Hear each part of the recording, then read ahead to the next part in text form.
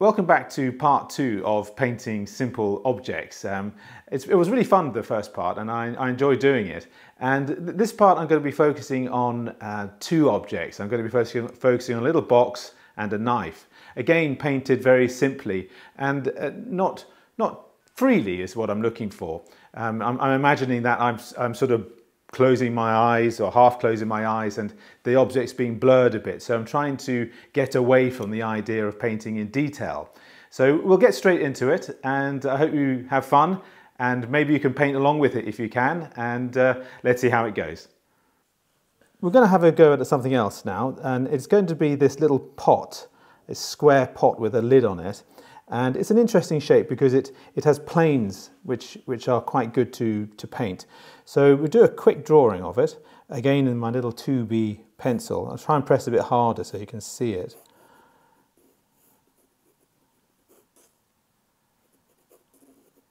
So just quickly work out the shape.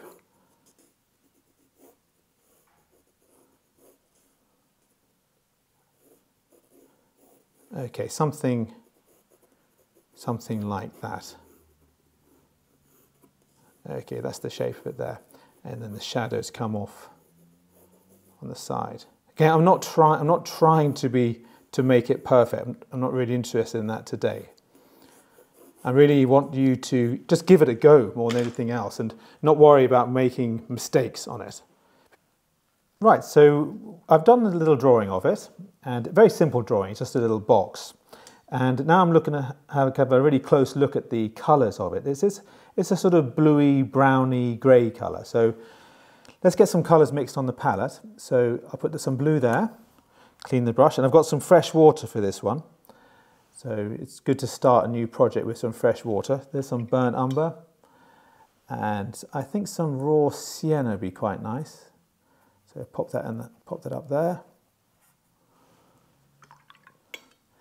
and maybe a little bit of hooker's green as well. It's got an interesting green colour, that, and probably the cerulean blue as well. So I'll put some cerulean blue down. So those are the colours I'm going to use for this picture, mainly. Right, now let's try and think about it a bit. The top. Again, trying to introduce some interesting colour to it. I don't necessarily want to paint it exactly. That doesn't interest me. And these little lessons I'm going to give to you. Try and have a go yourself at it, but try to keep it simple. Keeping it simple is I always say that, keep it simple, and it just makes things easier. Right, so the first layer, interesting colour, remember. So a bit of blue on the top. Change the colour a bit. Add a little bit of brown. So that's quite an interesting colour there. And now we're going to go onto the side. So a bit lighter on this side, because that's where the light's coming from.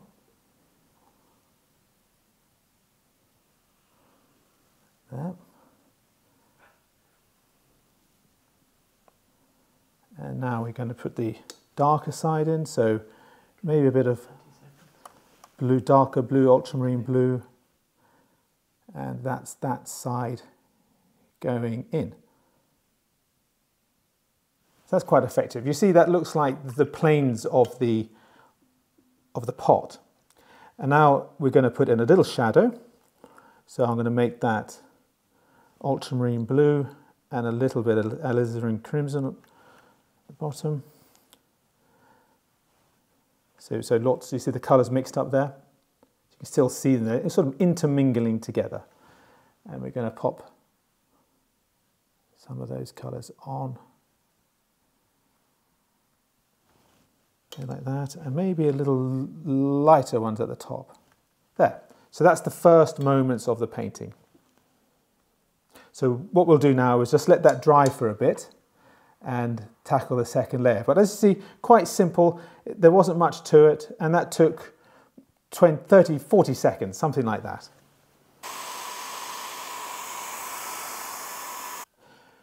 Right, so that's the first layer, and it's dried off a bit, or quite a lot with a little hairdryer.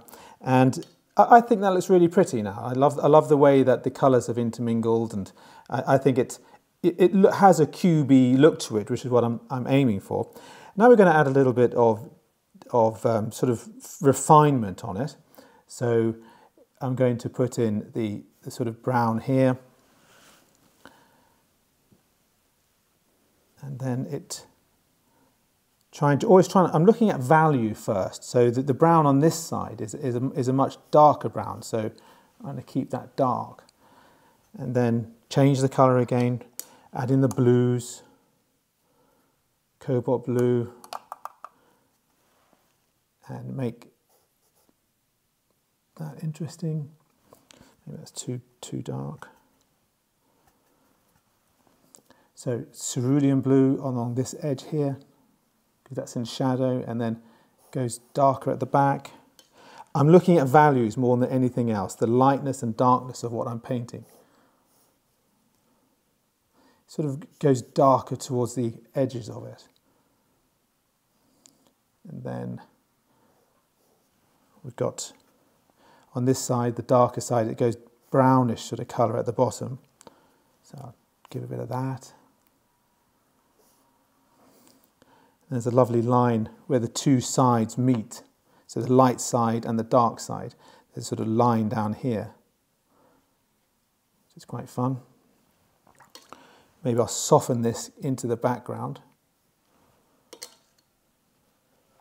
Then at the bottom, maybe a bit of raw sienna and brown. Bottom section here, there's a brown smidgen. Again, I can soften that edge to there. Too much water. You just soak the water up if it's too much. Maybe soften a few edges. So you see that's turned it into a much more of a cube shaped. Now this line here is a bit funny because in reality it's a soft tone, so a soft transition. So I've got a bit of clean water and I run my brush down it, and it just softens that down. So that's nice. I like that. And I might soak up. It does have a little bit of pooling because the angle I've got. So just soak a bit of that up just so it can dry a bit more. Okay. Then right at the bottom of it, there's quite a dark brown in here. Maybe add a bit of blue as well. So I'm not trying to paint every dot and comma, I'm just trying to keep it simple and try and let the paint describe it, much more than me describing it.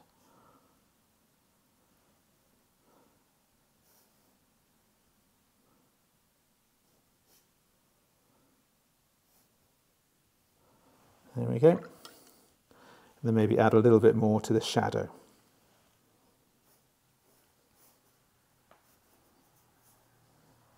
Right, and that's pretty good on that. So I'll let that dry again. So there's the basic shapes down now, and I love the way that the paint has sort of moved around all by itself. That's what watercolour is all about. So now the last phase of it is just adding a few highlights, and again I'm going to use white paint for that, and it's going to have a little bit of a possible blue tone on it as well. So there we go, there's a bit of white. And now we've got the shine along here. Whiter.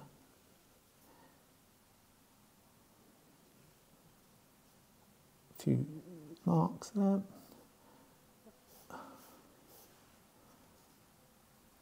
Just to indicate a few things. I don't overdo the white, but I do find it a useful thing just to give a little bit more description of the picture.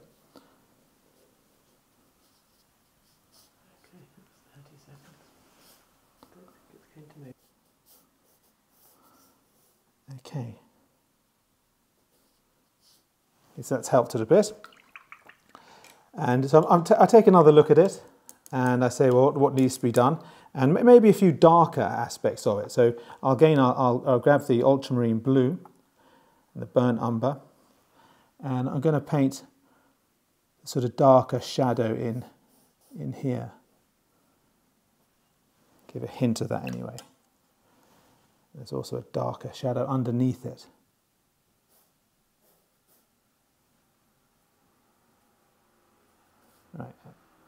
here as well, just to give it just a bright, sort of give a bit more contrast on it. And then here, just to give the curve of that. Okay, good. So that's it. Quick and effective. So it has a nice feel to it. It's not absolute reality. It's an interpretation of what I've just seen. And it looks good for that.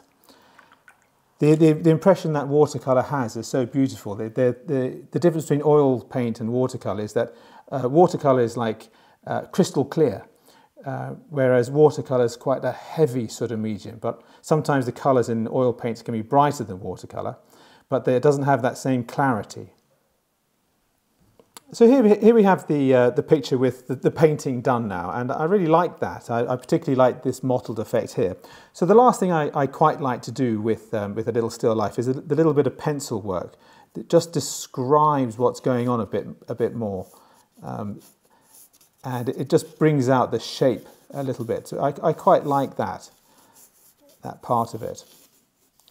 And there we go. I think that's maybe you can actually draw onto the picture as well.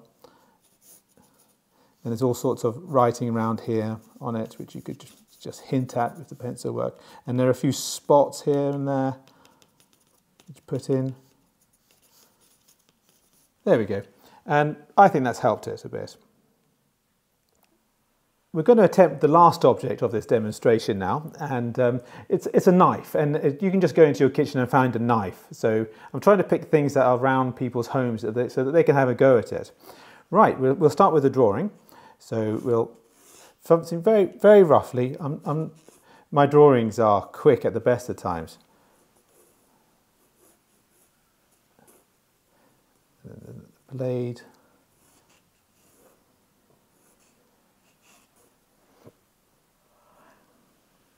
So just trying to get things roughly in place. Again, it's the painting for me that refines it. But the drawing just gives me a sort of idea where things are going to go. And then you've got the knife coming in here, the handle. 1, 2, 3. So there's the knife drawn in quickly. That's one thing I love to do, is paint quickly, and it's partly because I'm a landscape painter and there is no time to really muck around too much, and that's the drawing of the knife done. Right, so here we've got all the pictures now. This is the knife that's come in here in this one sheet of paper, and yeah, I'm pleased with it. It looks pretty. So the most important thing is to give it a go. Don't expect too much of yourself in this. And watercolour's an interesting medium in that you can't really fight it too much. It will go where it wants to go, and it's important to realise that and let it go too. Right, so we're going to get back into the painting of the knife now, and it's an interesting thing because it's got this very light blade, which needs a bit of contrast. Hopefully we'll see it against the whiteness of the paper. Right, so let's work out the colours. A little bit of cerulean blue up there. Wash the brush. Ultramarine blue. Wash the blush. Cobalt blue. Really interesting blues in the metal of this. And we're going to put a bit of brown, burnt umber. Aren't that many colours in this? It's a very cold sort of colour. Right, okay, now here we have the blade here, and I'm going to start on the left, and when I mention again, when I look at it, it's different from the photograph that you can see. It starts very light here, then it progressively gets darker along the blade. So what I'm really looking for is the highlights, and to watch out for where the highlights are, trying not to overpaint them. Right, here we go. So just a plain bit of cerulean. And I'm going to start at the end, nice and light, and then work in. That's nice. Trying to make it light at the end, picking right at the end. So you see that the blade's progressively getting darker. So again, mix the colours up so it's darkening off as it goes. Maybe that's too dark, but it doesn't matter. Remember, it doesn't matter for this. These are experiments. They're not finished work, so you don't have to worry about them too much. Okay, there's the blade. I think it's a little bit darker at the top, which I'm going to put in. Okay, there's the blade. Now there's a very light patch here, which you've got to keep. So I'm going to start behind that. So here, trying to keep that light patch in. Always be aware that these are tonal paintings that we're doing here. We're looking at light and dark as the most important part of it. We're going to go along with a bit more cerulean here. Trying to keep, we can always add a little bit more white at the end. Although sometimes people do think, "Oh, that's not a good idea," but I don't mind using white paint. Right. Now I'm going to put the little rivets in before I paint the back, the knife at the back. 1, 2, 3. So those are pretty much the lighter tones of the knife in. Maybe a bit more here as well. I'm watching wherever the silver is at the moment. Okay, and now I think I'm going to add the shadow a bit too now. I think it's a good time for it. So get a little bit of ultramarine blue and little alizarin crimson, not too dark. I'm going to pop that in. Here, that's not quite dark enough. And here. There. So that's the first part of the painting done. And I'll let that dry now.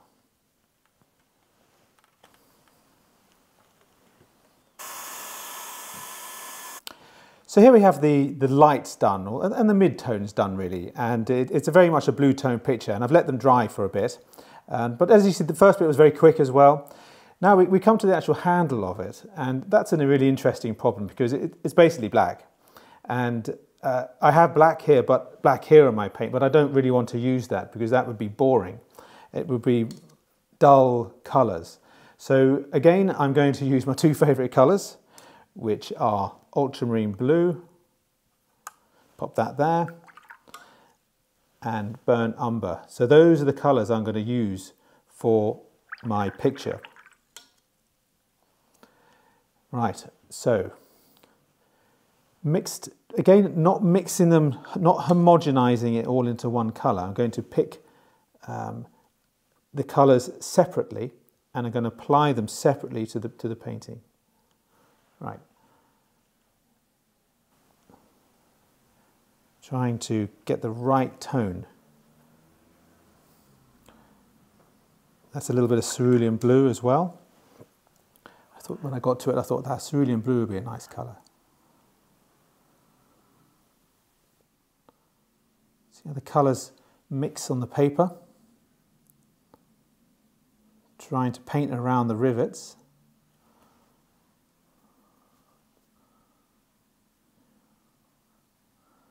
Moving towards the back.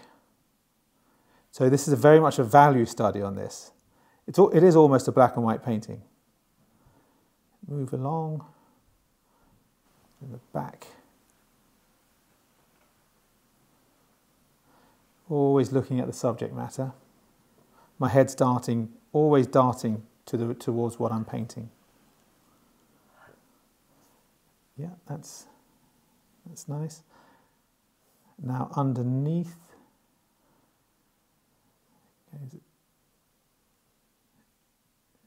in like that.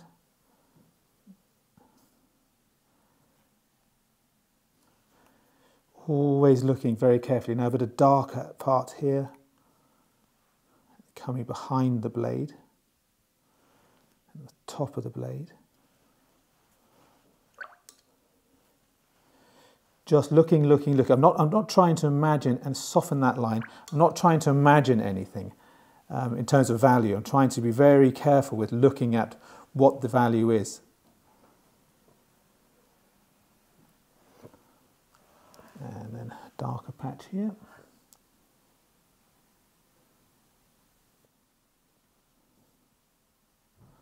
Another dark patch there. And now working towards the back. It's quite interesting, so I might come back to that later. Otherwise it's going to bleed too much into it. That's quite interesting there, I like that. So that gives us the first sort of layer on the black. And I think that's really quite interesting. So I'll let that dry now. So that's the second layer dried off now, and it's ready for the next layer, which is the painting in the dark parts of the knife. There's some very dark parts, and again I'm going to use my two favourite colours, the ultramarine blue and burnt umber for that, because they do make interesting darks. And I'm going to add a little bit of alizarin crimson to it. Right, here we go. So darkness. So this is going to give the sense of the handle underneath. And then it goes around.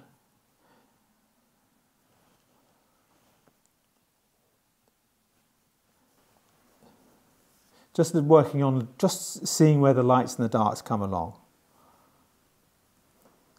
Underneath here. Trying to get the effects in. And on the top there's quite a dark section, which I'm going to paint in just, or maybe the cobalt blue. I like to experiment with the colours, and I think it's important for you to experiment with the colours. You just try different things. Sometimes they work and sometimes they don't work. But remember, this is for fun. It's not a serious thing. And what we're doing is we're just having a little bit of fun with watercolour paint. If it works, fine. And if it doesn't work, that's fine as well. Right. So yeah, that's the side of the knife done. What I quite like to do as well is that there's a shadow underneath the blade, and I'm going to try and give that shadow there as well. So there's a darkness right under the blade here. You see that? So that sort of brought that out a bit. Maybe let's work a little bit on the blade as well. Right here, there's a darkness on the top too, and it sort of goes down there.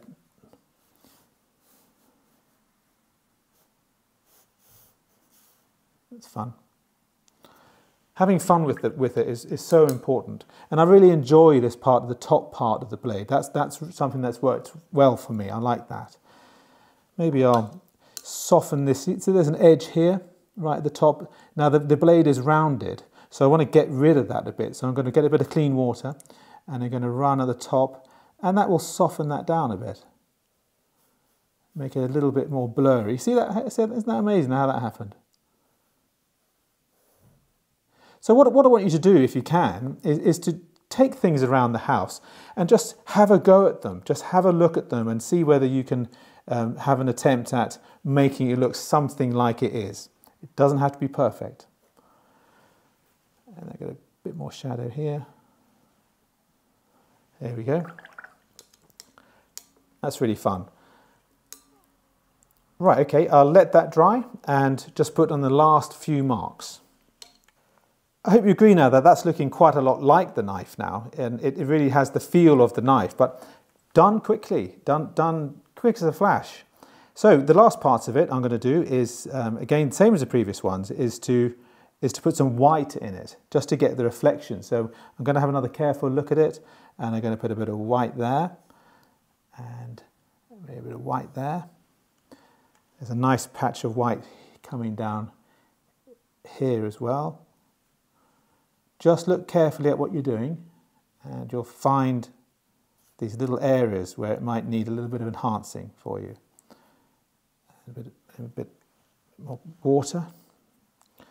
As white paint's funny stuff because it does dry very quickly, which is a bit of a pain at times. It's not like any other colour, if you want to call it a colour.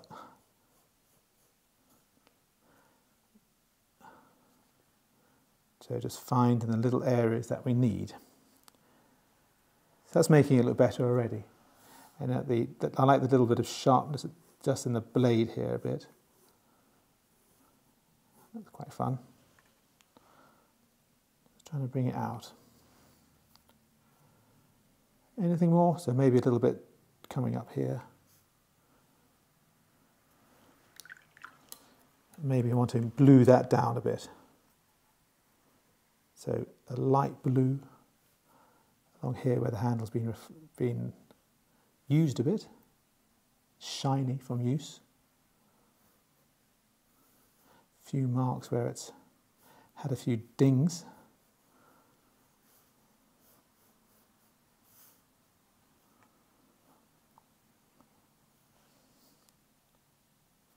Right, and I'll leave it at that with one last thing, which I always like to do.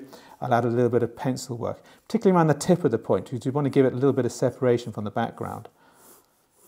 So I'd just like to give it a little bit of description with the pencil.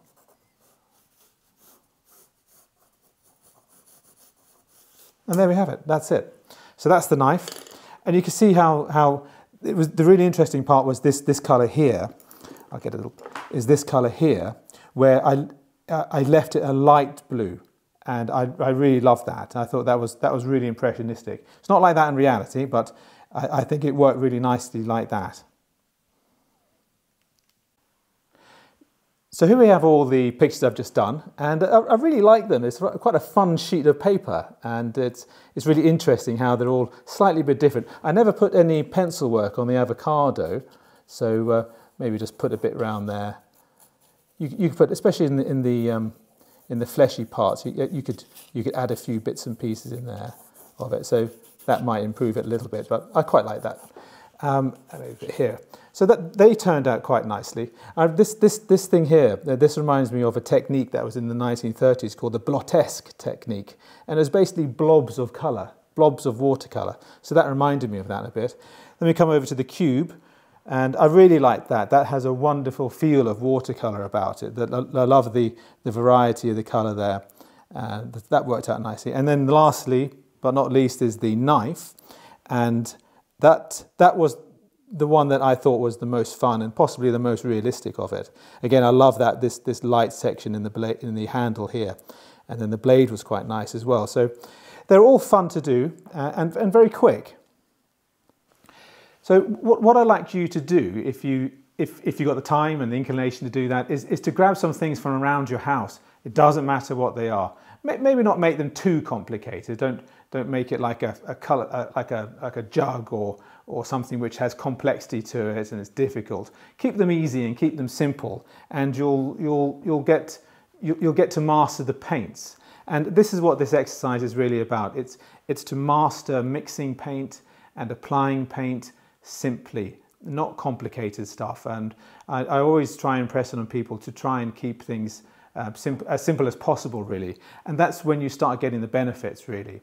And I think that was a really good example of trying to keep it simple. And I enjoy the little pencil work around it as well. I hope you enjoyed that and got something from it, really, and maybe had a realization. I always feel that when you realize something in painting, that's the moment that you've improved. When you've said to yourself, oh, that's a good idea, or oh, I really understand that. Those are the moments which push you forward. They don't often happen, but they do happen, and that's when you've improved. It's not necessarily about hard work, it's those moments of realization. The hard work is interesting because it takes hard work to come to those realizations. It's not the hard work that's improving you, it's the hard work to get to the realizations that makes you much better. As I mentioned before, the weather in Scotland is really bad at the moment. I'm not enjoying it, and my first love is to get out and paint outside, but watercolour in this sort of weather isn't that really fun, and especially it has a little bit of rain and that's it. So next week I thought I might have a little bit of a change and painting indoors again, and I thought I'd have a go at some flowers. And it's not something I paint very often because my main obsession is going outdoors and painting landscape, but flowers are a fantastic thing to paint, and they possess a lot of colour, and they're incredibly detailed. But again, I want to paint it in in that impressionistic feeling to it. So we're going to have these flowers done simply and maybe quite big. Who knows? We'll decide that later. So that's for next week, hopefully, unless the weather proves. So let me know if that's what you'd like to see. And I also like hearing from people about their own experience within this technique. I find that fascinating, and to see whether it's giving them an insight into how to paint watercolour. So let me know how that goes as well.